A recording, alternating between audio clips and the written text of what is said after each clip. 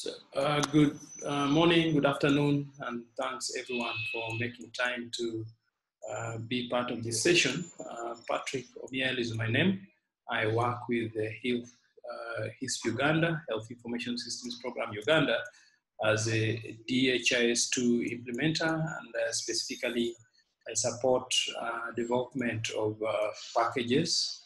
And so for this, I'm here to share with you the processes, the experience that we go through as a develop package, and this should be really in consideration of our plan to support development of community health data within DHIS2 based on the global standards. So as a bit of background, this initiative of developing packages started way back in 2017, of course, with support of partners. And in the beginning, we were really looking at TB, HIV, malaria immunization, and then, of course, the RM, NCH, and of course, the cause of death. And over time, we've seen over 30 countries having these packages that we have developed installed in their country systems, and increasingly we are seeing demands for these packages, and so we really working towards making sure we're able to expand this work. So just try and help you understand where the community health data fits in.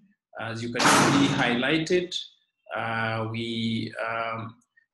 it fits really where we have integrated health service analysis, because as you know, community health data is cross-cutting across programs. And so that's where we think it's going to be to really fit. And as you can see, this is so far what we have developed. We've so far developed immunization, HIV, TB, malaria, COVID, and then of course the RM and CH. And again, for this package, for community health data, we will be starting with the first program, and that is the RMNCH. So then also whatever is in progress right now with this development, package development, as you can see for aggregate, we have the community health information system as part of it, but there are these others, IDSR, rehab, NTD, and NCDs. These are all in progress, but of course on the right side you can see the case-based, or what we call in video level development based on tracker. And here we have got malaria, TB surveillance, HIV, and then of course the VPD surveillance ongoing. So again, I already mentioned this, that we have over 30 countries that have adopted, and here to be more exact, we have 39 countries that have adopted this package. And here we're looking at really one or more country having this package installed in their national HMIS. So also we think that getting community health information data in the package will really help to provide standards for community health data, and also help to integrate community health data into the routine health management information systems.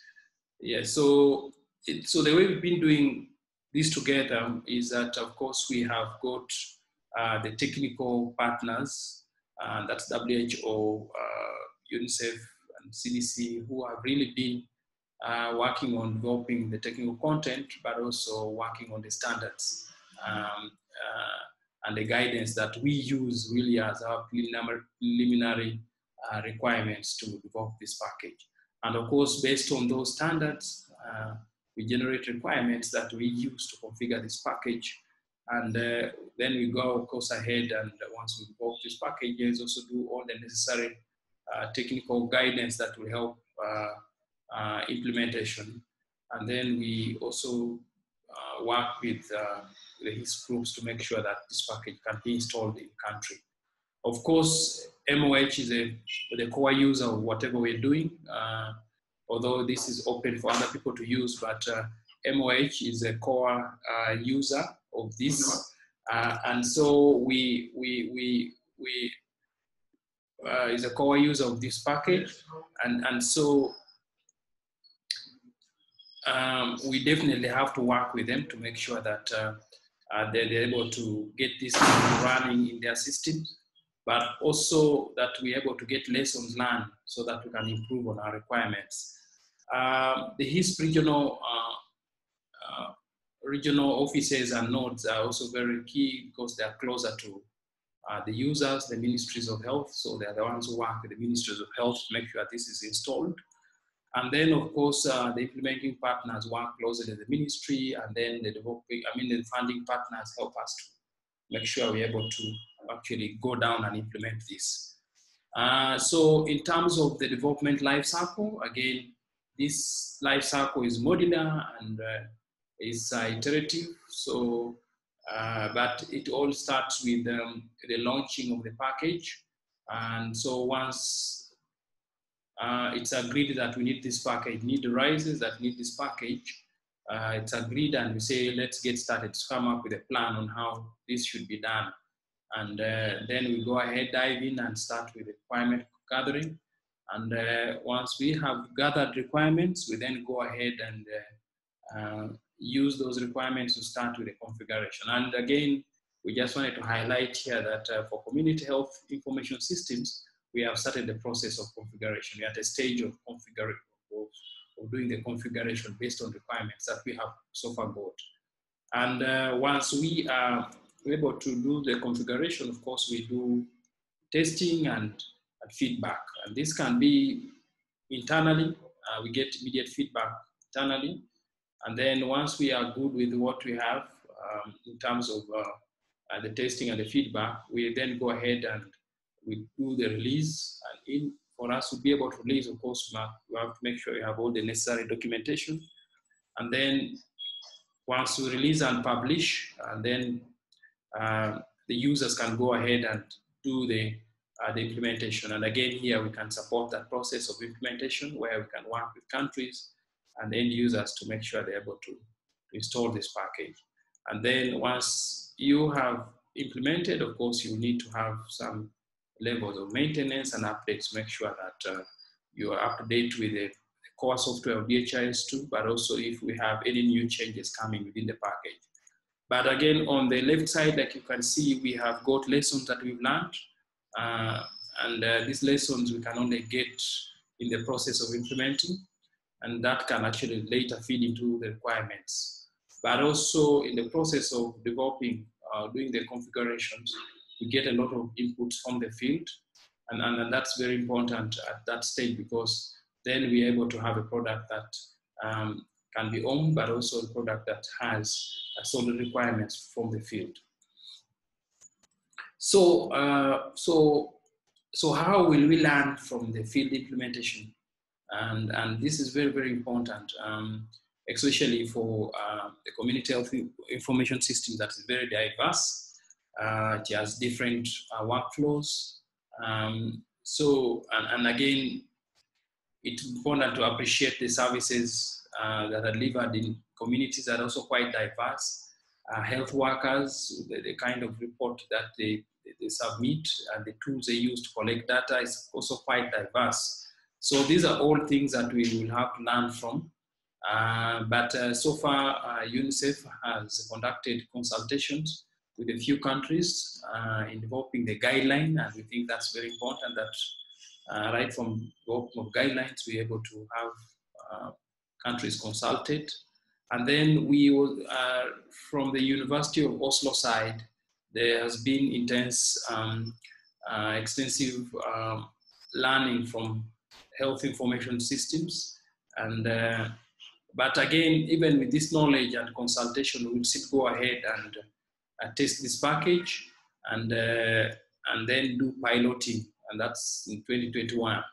And there we'll have proper user acceptance testing with the community health workers. We will engage at a community, at district level in workshops, and then of course piloting also individual level data to aggregate. So this is really how we'll try and make sure that we're able to properly implement this, but most importantly, that we learn along the way, appreciating the challenges of the diversity of community health information system. So how do we develop this package? I've kind of touched a little in the process of, in the development life cycle. But when it comes to the actual development, of course, there are specifics, and that's what I would want to highlight here, that we start with focusing on the inputs, data capture of the inputs. So once we have those guidelines, the requirements are very clear, we're able to start focusing how do we use this, how do we develop the part for data inputs. And that one, we're able to then, based on the requirements, we're able to go ahead and customize the part that focuses on data inputs. Again, typical for DHIS is focusing on what kind of data elements you have here, how is it disaggregated, what kind of options, and all that metadata that's relevant for inputs. And once we have that, we're able to review, test, and be sure that it's able to capture the data that we need.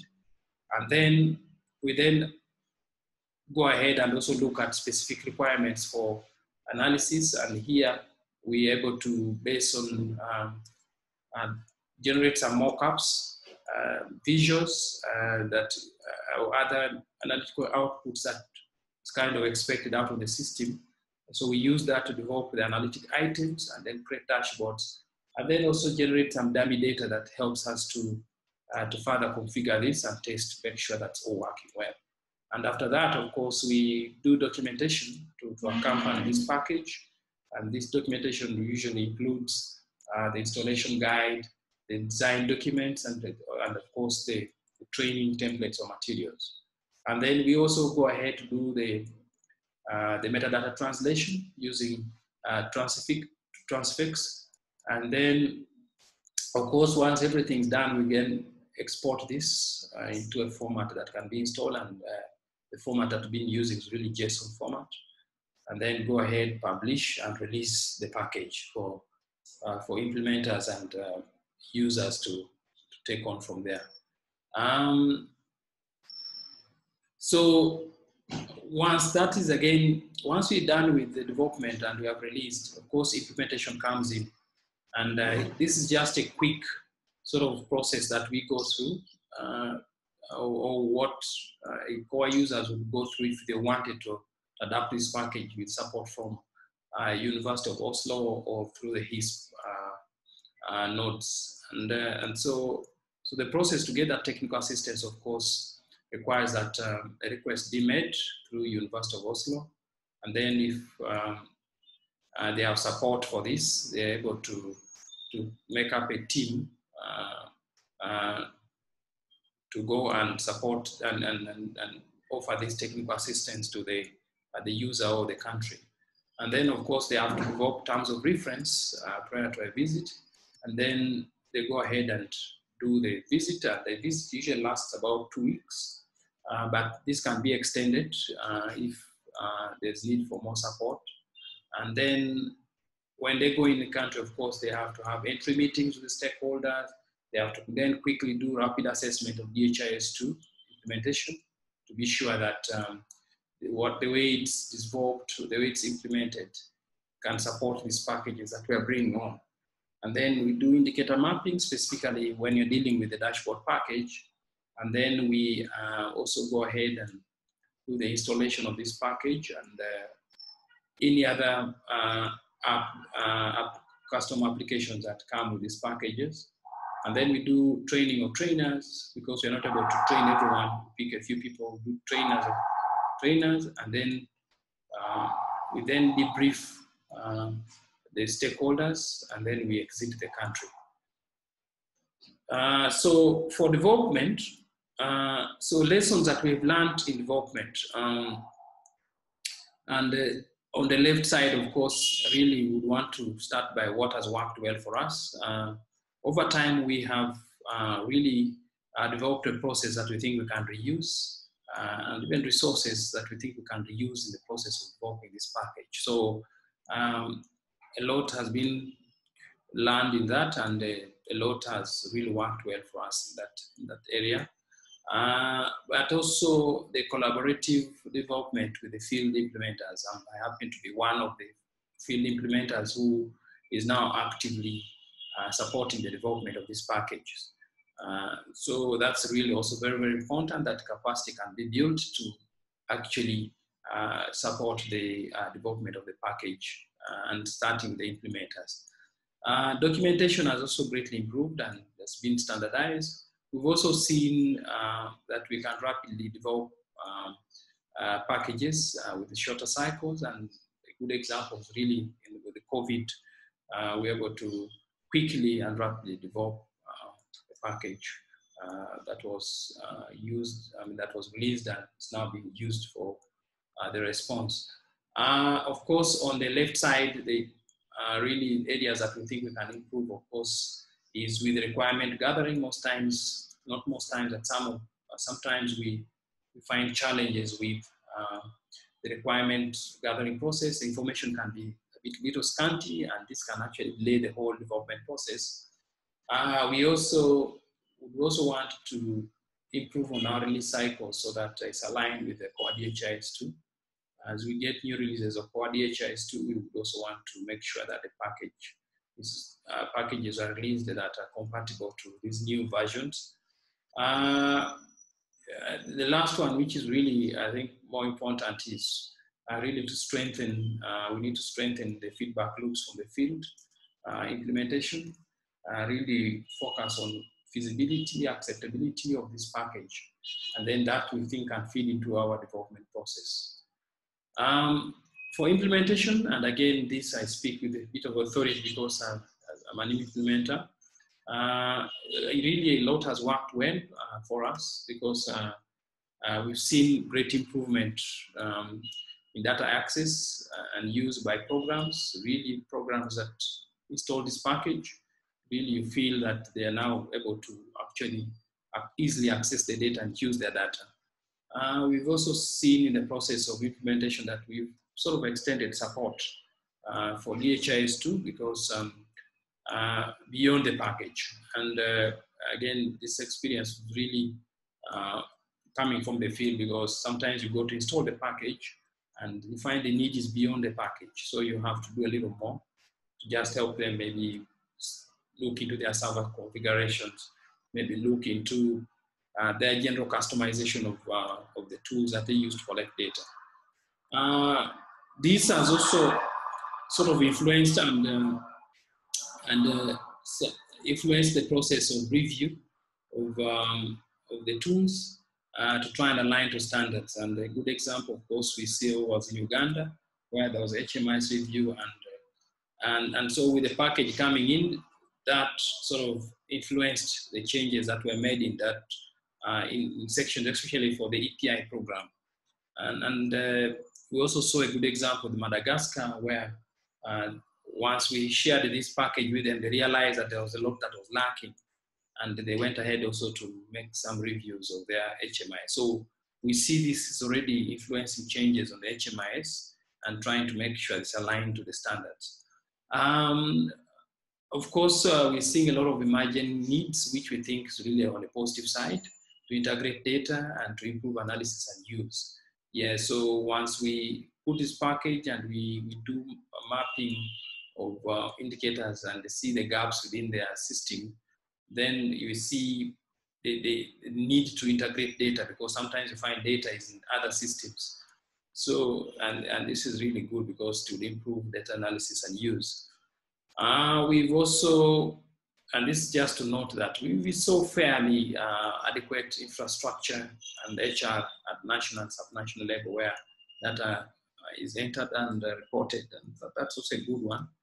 Yeah. So on the, of course, on the other side, on the left side, the things that we think we need to continue improving, of course, is country coordination and leadership.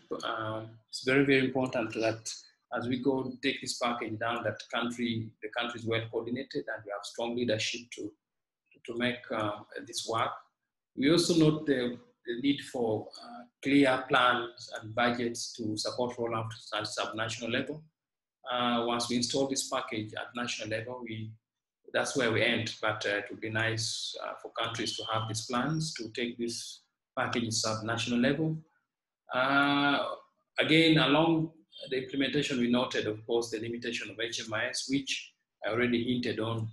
And so we are not able to fully configure the packages and then the apps. And again, this we looked at it in a positive sense that it was able to actually influence the HMIS review, and which is good because then people are trying to then align. Partner-driven dashboard, we note there are quite a number in the field, and this sometimes creates a feeling that we are bringing more of this dashboard, even when we know that we are trying to just enhance our DHIS2 to have more features for analytics. Sometimes I feel like introducing a new dashboard, and that has been a bit of a problem. We also note that the capacity enhancement is still needed in the country for DHIS2, so that they can support the core DHIS2, but also support these packages. And of course, limited resources support translation of a kit to other languages. Much of this is in English and a bit in French, but yeah, it would be nice to have other languages, but also even for French to have most of the content translated. So looking ahead, we really would want to really see support for adoption of integrated, harmonized HMIS to include community health data. We would want to see improvement in field to headquarter learning and incorporate country implementation experience. This is very, very important. We think this will actually also improve data flow between communities, health facilities, up to higher levels of health systems. So, and this is very, very important that we keep looking there to make sure it works. We also want to sort of have a little more focus on individual level data. As you know that with the individual level data, you're able to have more powers in terms of analysis. So, and so we want to also introduce this, and specifically for at community level, where we think the DHIS2 tracker can actually help to collect data, and then also, of course, have this aggregated into the community indicators for HMIS. And then, of course, we would want to make sure we have alignment of donors, partners, the ministry towards adoption of these health standards and indicators to streamline reporting. So thank you, and over to you, Alice, and to the audience for any questions. Thank you very much.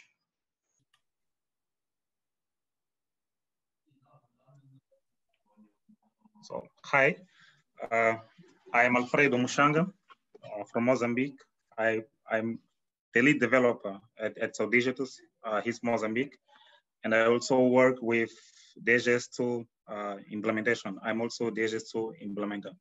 And during this presentation, I will be sharing our experience related with the work that we are doing based on the community health information systems. And here I will be sharing our experience based on the Africa Lusophone countries. And during this presentation, I will have 4 steps. The first one, I will be a brief introduction to the health information systems in the Africa Lusophone region. I will next, after that, I will talk about the similar and different points between the community health information systems and the global health management information systems. And after that, I will talk about our experience, and final about the lesson learned and other points that we got in the field. So the DHIS2 was adopted by the Minister of Health of the 5 Lusophone countries. I'm talking about Guinea-Bissau, that was the first one adopting. in 2011. Mozambique come next, Angola, Cape Verde, and finally, we got Saint Tome and Principe joining the community on 2019. And Guinea-Bissau and Mozambique and Angola, they are already implementing community health data. Guinea-Bissau is using the aggregated approach data, and the Mozambique and Angola, they focus on individual level data. And of course, because they started at different moments, they are currently at different implementations stage. And what we got, based on our field work, is that all the countries are implementing their information systems based on the community intervention. They have the several actors that are doing the community activity. I'm talking about the community health workers, the activists, the matrons, the traditional beef attendants. All of them are involved on this process of getting data and addressing service to the community. And all of them are doing it based on a standard procedures. And these standard procedures are tolerated by different organizations or by different entities from country to country. For example, in Mozambique, we have the APS, and the APS are the CHW at Mozambique, but they are under the Ministry of Health. While in Angola, we have ADECOS, they are also the community health workers, but they are coordinated by the Ministry of State Administration. So as you can see here, we have the same activity being done by two different entities. So this behavior force us to start the best approach to implement the community health information system, assuming that we are dealing with different kinds of organizations. And when we're talking about the electronic side of these systems, we found out that there exist several softwares collecting and processing data. And in the main countries, like the major countries, we have more tools to do data collections, but we have few tools to do data analysis. For example, in Mozambique, is used ODK and ComCare, and in Angola is being used ODK and COB Collect. And all these platforms are managed and maintained by implementing partners with a very little intervention of the Ministry of Health teams. There exist a lot of electronic tools, but they are only being used at the local sites. This information, or the information collected at this level, that doesn't flow to the national level. So this is a very common point that we found here, where we have the Minister of Health doing a duplicated work to collect the same information that the implementing partners are already implementing at the site. So based in all this summary that I made here, we design an implementation approach. And this is an integrated implementation approach. And we have here three main stages, or three main domains. And where we have here at the left side, we have the current community tools that are using at the community right now. For example, we have ODK, we have COBO tools, and we have different systems. And here at the national level, we have the DHIS2 based community health information system. So it means that we developed a community health information system based on DHIS2, using the DHIS2 guidelines to develop the community health information systems. And what we did here is to look at all these systems that are collecting data at the local sites, and we selected the main indicators. So the MOH selected the main indicators, and these indicators are selected to be part of this DHIS2 basis community health information system. And finally, we have here the routine health information system that is normally being used, and it's already part of this ecosystem. And we didn't touch with this to implement our solution. So basically, the implementing partners implement the system. They are not forced to use DHIS2, of course, because they have different systems that are being used. They keep using the system, but we implemented a service. We implemented an interoperability service that collects data from these systems to the DHIS2 based community health information system. And basically, here is taken all essential info to this side. In Angola, for example, we are taking or we are planning to take individual data for Kobo collects, and this data is going to be taken individual to the community health information systems. And then the main indicators, the main aggregated indicators are going to be created and sent to the routine health information systems. It means that here, this side, as we have more people accessing these systems, we are just going to have aggregated data, and this data is going to be accumulated or aggregated based on health facilities or other aggregation criteria that are defined by the Ministry of Health.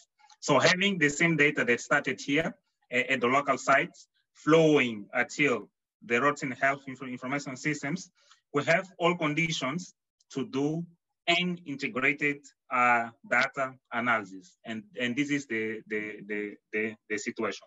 So implementing this approach, we have here some points that are guaranteed, or we implemented an effort to guarantee the sustainability of the community health information system. Because as I mentioned before, DHIS2 is being used as the base for this system. And the MOH, they are already implementing DHIS2. So they know properly how to create the tools, how to create the indicators, how to do the user management and other DHIS2 related activities. So it means that they already have people prepared to work with the community health information systems. Then we have the second point, that is the governance. Because the system is going to be integrated, the MOH has the entity that have to manage or to regulate this process, have more space now to talk about policies, to talk about roles that have to be expected when the implementing partner implementing tools at the community side. And finally, because of this interconnectivity with the routine health information system, here is open a space to also have an interconnection with other systems, as logistic systems and human resource systems. For example, in Mozambique, where is implemented interoperability between the logistic system, and this data is already at the routine health information systems. So with the community information data, with data coming for the community health information system, it's possible here to do a complex analysis using the same tool at the same time. And this is something that is very important, and the Ministry of Health are taking advantage of this implementation. So in terms of lessons learned, the first thing that we learned is that with this approach, we change the way as their organizations are seeing or were seeing the community health information system. Because before it was seen as a standalone system that's going to flow in a different way, on a different approach of the normal, I can say normal, I'm talking about the health management system, but about is different of the HMIS. So with that, we found out that with this integration is going to be applied the same approach to make the all health information systems strong, not only one side or another side.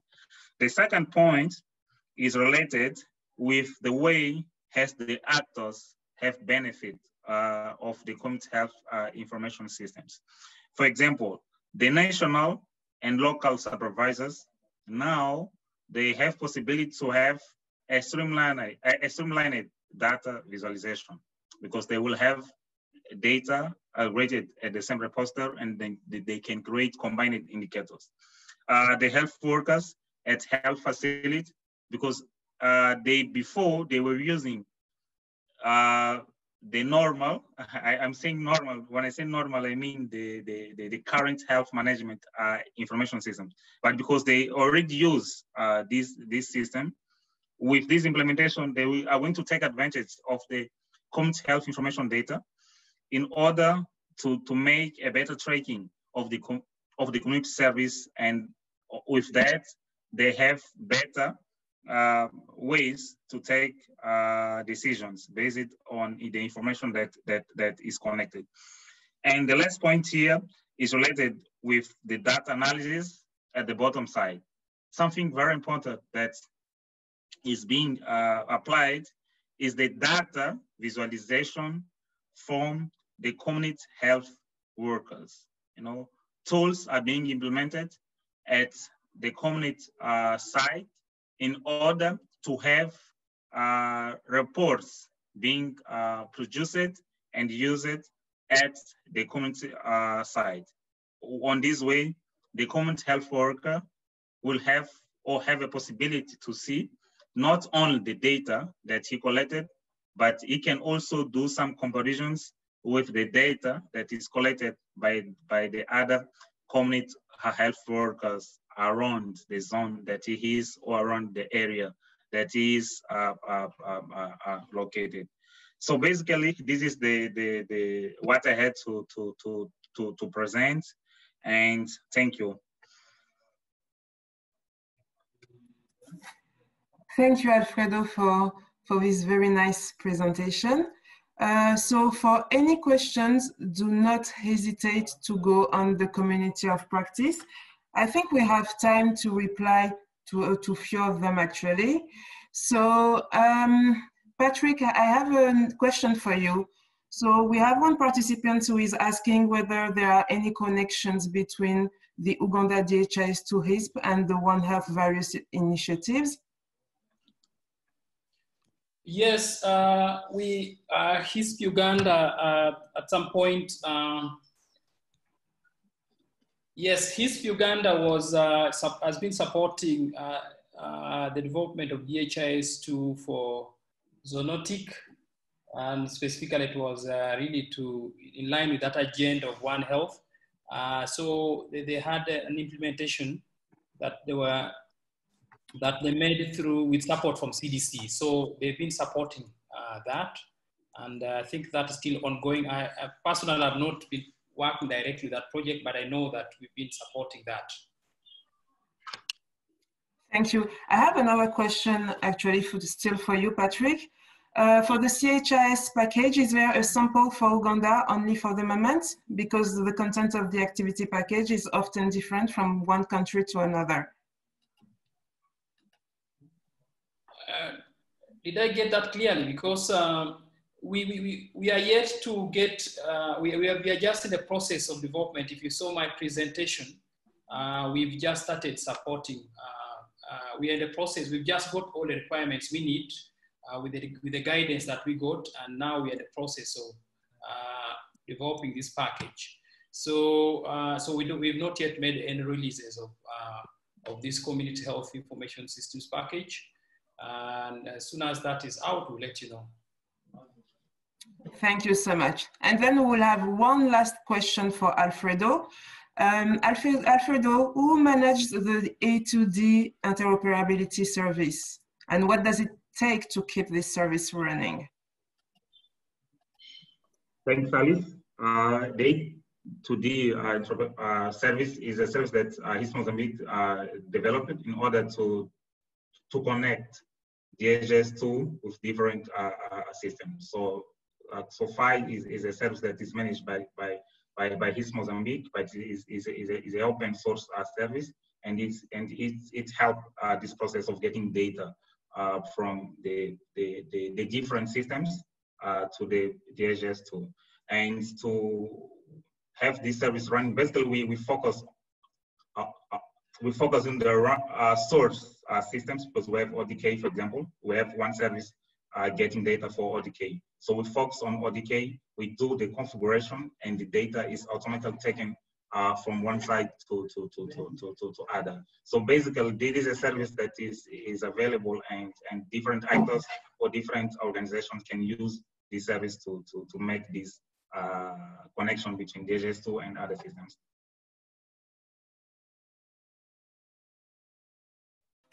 Sorry, I was muted. Thank you so much.